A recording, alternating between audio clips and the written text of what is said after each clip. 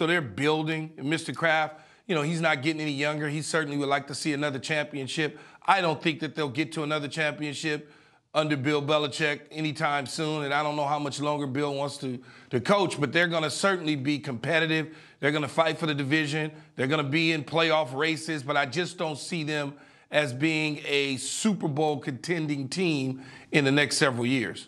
See, Keith, you said something that really took my thought to a different plane. I don't see Robert Kraft ever being able to fire Bill Belichick. Bill Belichick, I feel like, will walk away from the Pats before Robert Kraft will ever get that opportunity to fire him, because I think Bill Belichick will want to try something different if he doesn't feel like he can contend for a Super Bowl. And you look at the AFC, it's such an arms race right now. With all these new quarterbacks jockeying for position, with everything we're seeing in the AFC West, it is absolutely loaded. So I think the probability of Belichick retiring is a lot higher before Robert Kraft firing him. Key, you think that I think if, let's say, Belichick missed the playoffs this year, I think Robert Kraft could go in another direction. No, not a chance. Not a chance. No. Not a chance. How long does that resume not like, how long does that give you protection? Man, he's got 9 Super Bowl appearances and 6 championships. Think about it. A coach gets 1 championship and he sticks around for 15 years. He's got 6, Max, in 9 appearances. And he made the playoffs last year with a rookie quarterback that many didn't think could even play. No, he's a great coach. Look, I'm not questioning whether or not Bill Belichick is a great coach. I am pointing out, however, that people like me who are always like, it's more Belichick than Brady. It's a coach's league.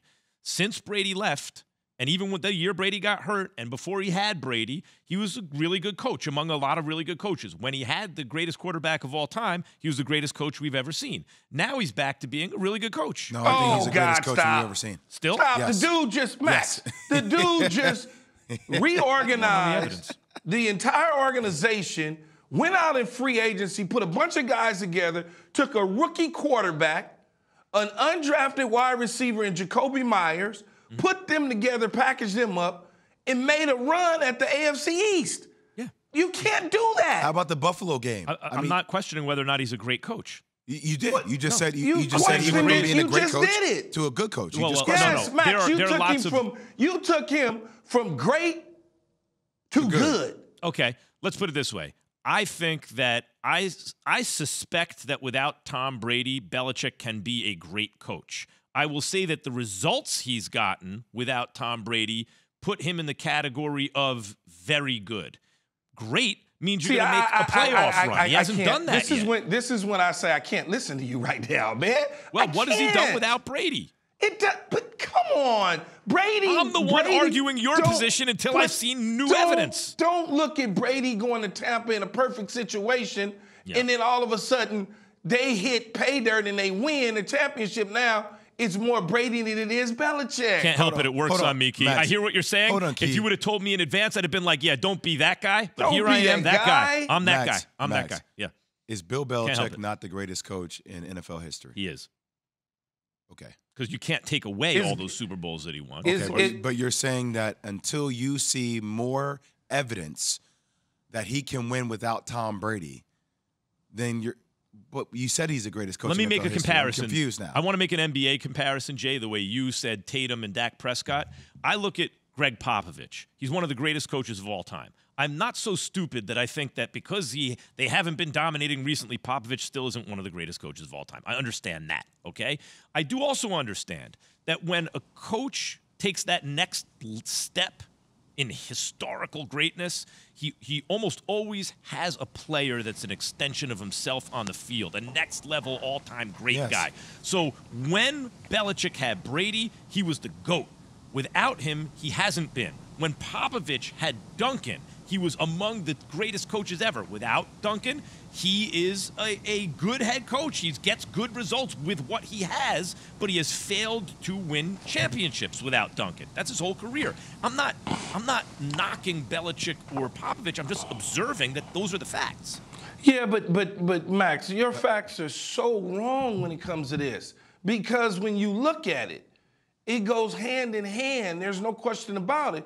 But Bill Belichick, one, as I said a minute ago, took an entire roster, reshaped the entire roster, and made a run at the AFC East and backdoored a team that many thought at the beginning of the year wouldn't compete in that division, and he just gave it to the Buffalo Bills, and they went to the playoffs.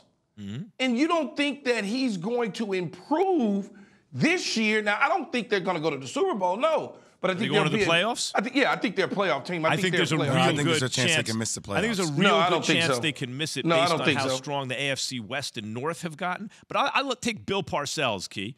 Parcells won with Phil Simms. He won with Jeff Hostetler when Simms got hurt, right? He was Parcells built up and made deep runs or turned around organizations or won Super Bowls in different situations. To me, he passes a certain kind of test that Belichick is now passing. Or that's what we're finding out about him now. So let me ask you this, though, Max, and be honest with me here. I'm going into that voice.